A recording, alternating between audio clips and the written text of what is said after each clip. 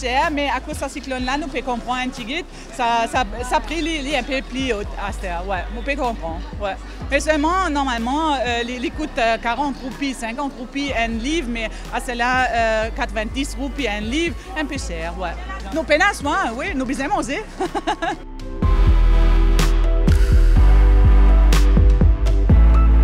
Bien, c'est un peu là. Mais qui vous fait bien acheter, bien manger, super naze. Pas pourquoi pas. Comme d'abord, pas de prend. C'est trop cher, on rentre dans la boîte.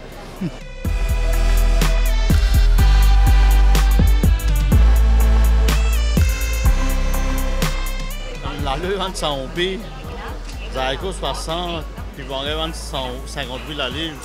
Brésil 40 roupies, carottes 35. Et après, calebasse, ça va prix de calebasse 25, 30 roupies. C'est un prix de tiété, comment dire, il y a encore pareil, même là, pas encore monté. Quand on donne des semaines encore, on va sur la sortie, et comme là, quand on manque un ticket, tous les légumes locaux là, oui, importés, pas encore, nous va commencer à gagner là. Quand dans la semaine là, quand on gagne là.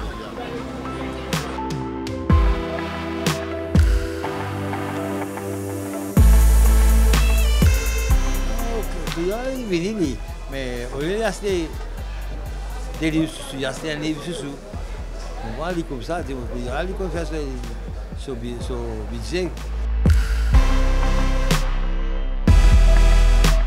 Les légumes pas pour monter là, encore en chef prix, peut vendre là-bas.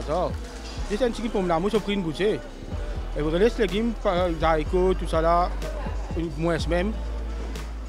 Brésil, tout ça là pour 20-25 roupies. Morgo, 30 roupies, 35 roupies. L'alo, un peu moins là, l'alo, il vient de 60, 70, 80. Après, il reste tous les légumes là presque pareil là. Mais capable d'une semaine qui vous trouve sur un résultat qui a des légumes pour rester dans le carreau. Définition, les légumes sont souvent de prix dans une semaine. Là, du monde passe bien moins même là. C'est pas carrément non, il y a tout comprend. Et quand carrément commencer normal, du monde a pour vous avoir des légumes. Et c'est grave que là ici vous changez.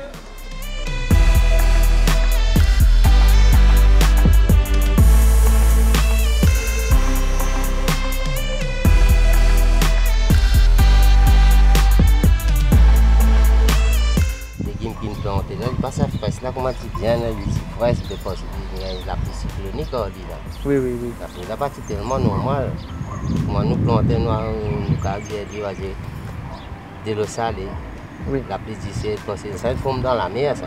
Oui. De l'eau salée, il y a là-dedans, il a fait un peu. Même cyclone traversé, comment nous dire, les cyclones traversés, les planteurs ils profiter. Ça non. Pas planteurs ils profiter parce que planteurs sur une partie des légumes là, affecté lui. Oui. Mais comment les cas on va dire à ce prix là, déjà bon ça va vous connaissez, ça c'est 25 euros puis déjà de 75 puis parce que il pas ça veut dire pareil comment il était là, il affecté un peu l'eau là. Oui.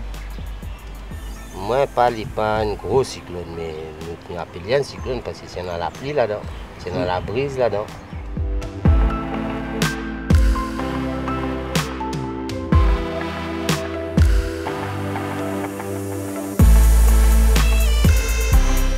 Qui est raison les légumes va pousser la cause de la pluie?